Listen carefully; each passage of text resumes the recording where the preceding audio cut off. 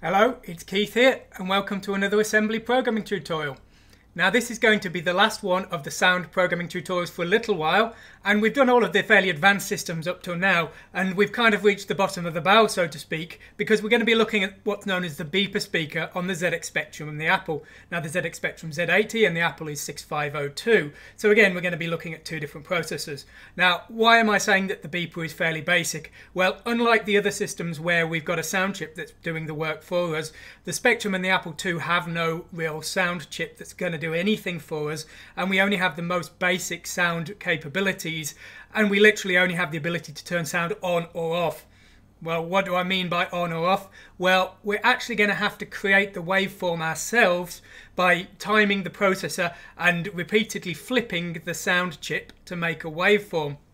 Now, you've seen over the last videos, if you've been watching, we've seen various square waves and things, and you can see the wave goes up and down, and if you've been paying attention, the taller the wave is, the louder, and the wider, the lower frequency it is, so the lower the pitch. In the case of the beeper speaker, we just have one control that we can use to make the sound, and we have to send various pulses using that one control to make our waveform. So you could kind of imagine, if you look at this picture here, going up and down like this.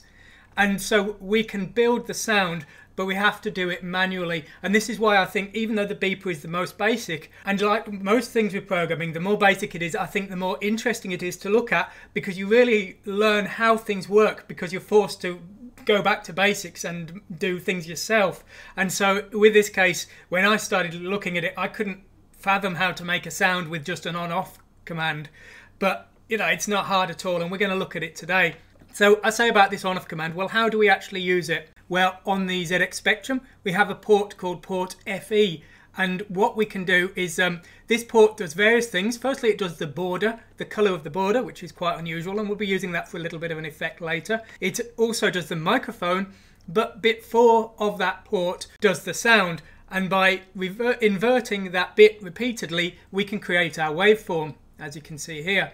So this would be the first inversion, this would be the second inversion, this would be the third inversion, this would be, and so on. So as I say, we can create a waveform via timed inversions of that bit. Now, that's fairly straightforward, made some sense, but the Apple is even stranger. To do this inversion on the Apple, what we do is we read from memory address C030. Now the 6502 has no out commands, so reading and writing to memory addresses to access hardware isn't unusual to me, but what was very unusual is we're not writing to that port, we're just reading from it. And when I was looking at the source codes for using the Apple, I couldn't see at all what was doing the sound, because I was expecting some kind of write command or something, and there isn't one. It's a read command that is causing the blip. And unlike the ZX Spectrum, we don't have to do any kind of inversion, because all we do is repeatedly read that and it will make the sound for us. So when we want to create a waveform, all we have to do is create a little loop that does nothing for a period of time, then do the flipping operation, another little pause of the same length, flipping operation, another pause, flipping operation,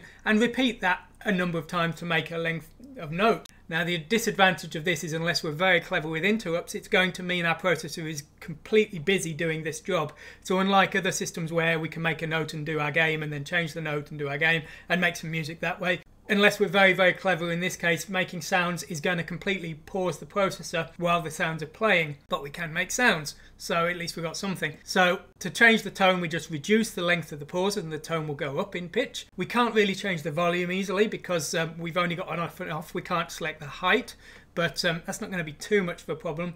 When it comes to making noise, all we need to do is skip some of the flips. If we skip a random set of the flips, then the tone will still have a pitch, but it will become rough and jagged, and that will give us a good noise effect with the pitches that we need for the Chibi Sound driver. If you've not been following up until now, what is Chibi Sound? Well, it's a little driver that I've been creating for all of the systems in my tutorials. It takes a single byte. That byte has 6 bits of a tone from low to high.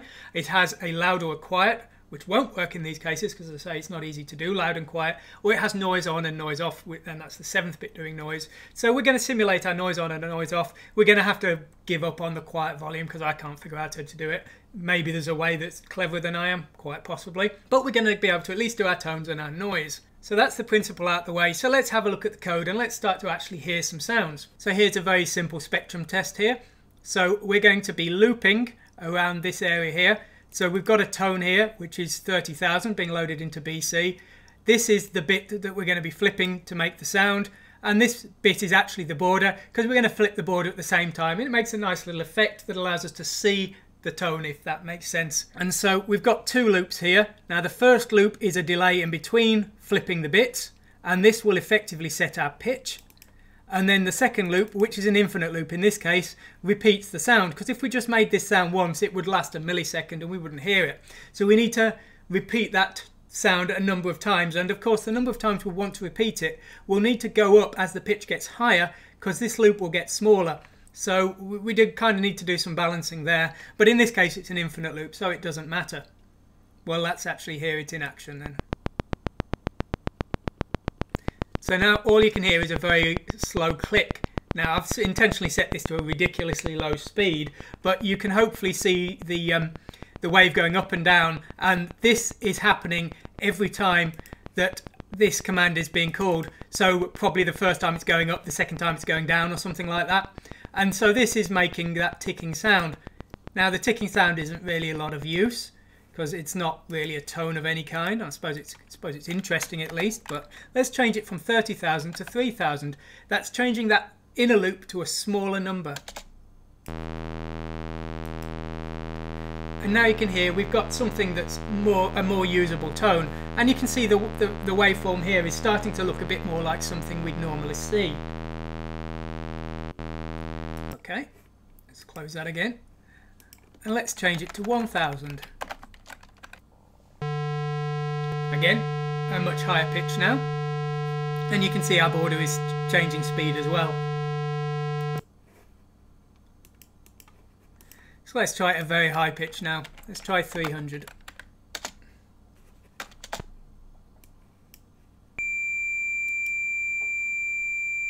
And now it's extremely high pitch. So again, you can see how just changing that inner loop, because remember the outer loop is an infinite loop, but reducing the length of that inner loop between these blips of the sound chip is increasing the pitch. Okay, so let's try something a little bit different. So now we've got a different version of the code, and what I've done here is I'm using the R register as a source of some pseudo-random data. And so I'm now using the R register, flipping it with H, which is the original 10001 mask, and then I'm setting all the other bits to 0. So we're going to be flipping the border and the sound bit together depending on the R register's bits. And so let's listen to that. Now you can hear that the sound is a bit more rough and the waveform is more jagged, and that's not a very good source of random noise, but if we had a better random noise generator, the sound would become more distorted again. So by randomizing the time we flip the bits but keeping the same frequency, we can make it into a noisy sound rather than a clear tone. So that's the principle. So let's have a look at chibi sound on the ZX Spectrum with the beeper speaker.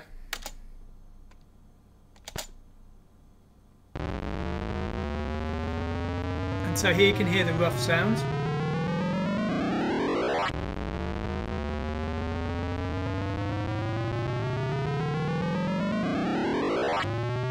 And now these are the more pure tones.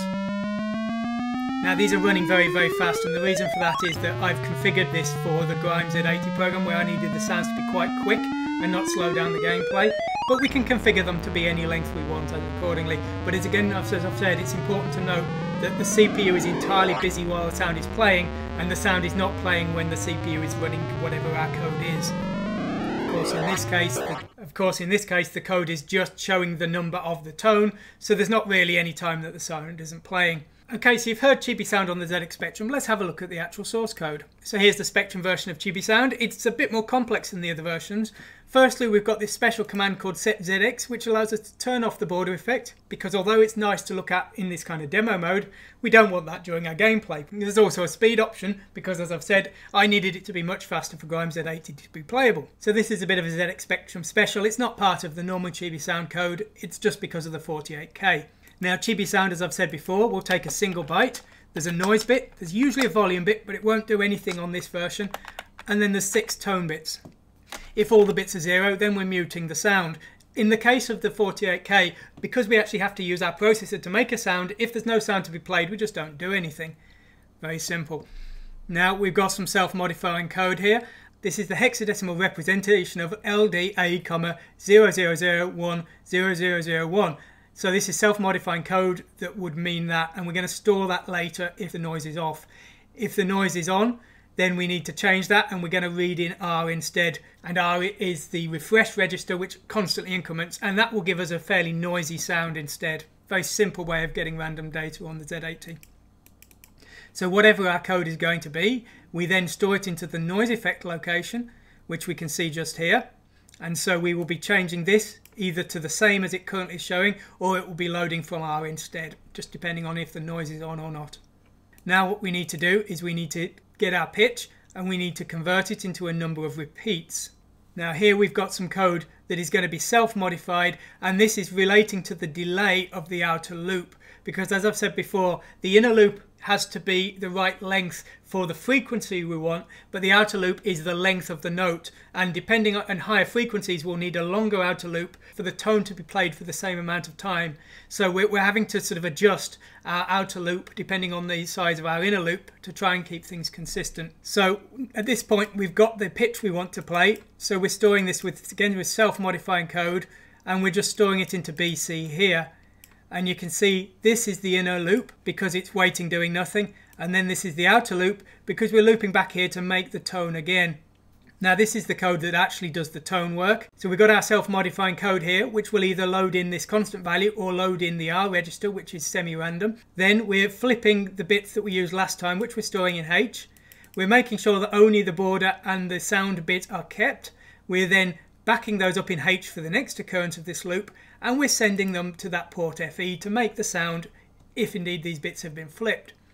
And that's really all there is to it. It's a bit of a pain, but most of the code here is just working out what length the loops should be, and then this extra bit of code here and all of this self-modifying code just to keep the code as small as possible and to get that noise effect in there. So it's a lot more complex than it needs to be, but as I've said before, you know, you can always just drop back to this very basic sound example here and have a play with that if this is too complicated. But hopefully this should just work for your needs anyway without any changes. So that's the Spectrum out of the way. Well, what about the 6502 based Apple II? Well, let's take a look. I don't have an example of just making the sound on the Apple II because the principle is basically the same, but as I've said before, rather than writing to port FE, we have no out commands so on the 6502, so we're certainly not doing that. And what we're actually doing is we're actually reading from memory address C030, which has the same effect. Well, let's hear Chibi sound in action then. So this is my Apple II emulation, and here we've got the noise effect, and the noise effect is actually better on the Apple II, and that's just because I've done a better job coding it, and I'll tell you why in just a moment. So these are the noisy tones, and then when we get past C0, and then when we get past 80, you'll start to hear the pure tones.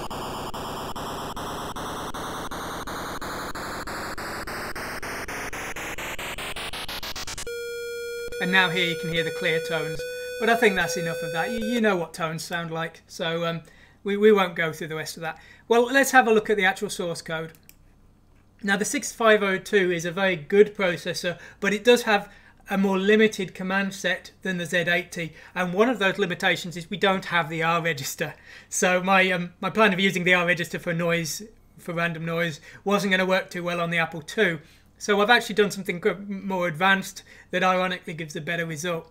What I'm doing is I'm actually using the source code of my own program as a random data source. So I'm reading the first 255 bytes and looping around that 255 bytes and reading those instead of the R register, and they actually give better random noise because the R register isn't remotely random and it just keeps going up, gets to 63 and goes back to 0 again. So I've actually got a better random noise source here in my source code. So once again, we're just checking here if we're at 0. If we are at 0, then we don't do anything. We're just jumping down to the return command here. If we're not at 0, then once again, we need to start doing some work. The first thing we're doing is we're flipping the bits of the tone. And then what we're doing is we're storing that into X. X is our outer loop, you see, here. And our inner loop is going to be done later on. We're doing some pushing and popping, so you can see X is used twice. the next thing we need to do is we need to get our noise source done, and you can see I'm using some virtual registers here. The 6502 doesn't have many registers. What it can do though is it can use the first 256 bytes of memory as the 0 page, as it's called, and I've named some of those as if they are Z80 registers, which is probably blasphemy in some cult of 6502, but that's what I've done. So we're going to go into this a lot more in my 6502 tutorials next year, but for now just bear with me a little bit on that. So we're storing our counters here, and then we're checking if the noise is set. If the noise is not set, then what we're doing is we're zeroing out our D register here, and because we're going to use D as a mask, and so we're effectively nullifying the effect of the noise we're going to be doing. Now what we need to do is we need to get our tone back, and we're going to store that into Y here, and now we're going to get our noise value here, and then we're going to AND in D. Now D will either be 0 if noise is off or 255 if it's on. So effectively we're reading a byte of our code in from HL, and then we're either nullifying that or we're keeping it. So we're reading it in whether the noise is on or not, but we're cancelling the effect if the noise is off. And then what we're doing is we're rotating one bit off the result, and if that bit is a 1, then we're going to skip the noise, and if it's a 0, we're going to make the noise. Now, of course, it is always going to be 0 if our noise is turned off. Now, as I said before, to make the blips, what we have to do is we have to read in from CO30. So this is all of our sound code, literally speaking. Then we've got our inner loop here, which is the weight between the tones, and this will effectively make the frequency. So the shorter this weight, the higher the frequency. And then we've got our outer loop here, which is the one that repeats the note for as long as we need. And of course that was defined by this bit of work here. So we're kind of inverting it, because the shorter the inner loop, the longer the outer loop needs to be to make the tone a kind of constant sound.